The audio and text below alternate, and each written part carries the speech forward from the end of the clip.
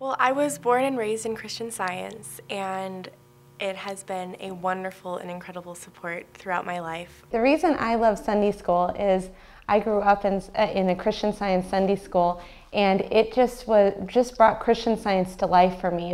I could ask the teachers questions, and I could, bring any problems I had, and it was just making Christian Science really practical in my life, and that's why I just love it. You could talk to other students and see what was going on with them, and you could learn so much about the Bible and science and health. And right now my youngest, Aiden, he's starting Sunday school, and he's just getting into the hymns and learning how to just sit there and be quiet.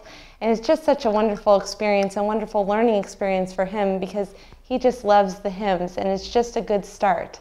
So that's why I love Sunday school. I've been a lifelong Christian Scientist and really used it in every aspect of my life since I was really little. It's the first things I remember learning. They're about God and how God loved me and how it was very clear when I was a child. And at a very young age I began to experience pretty severe migraine headaches.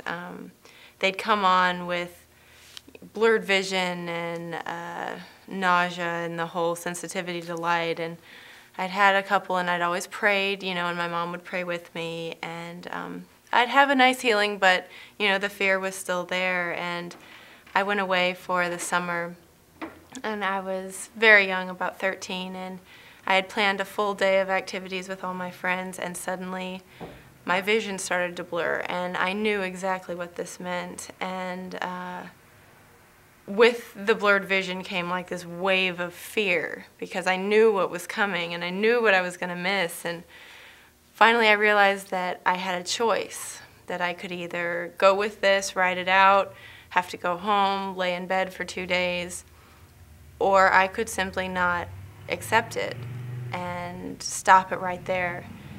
And with that, the blurred vision cleared up, the fear disappeared, and that was a permanent healing that's been over 13 years.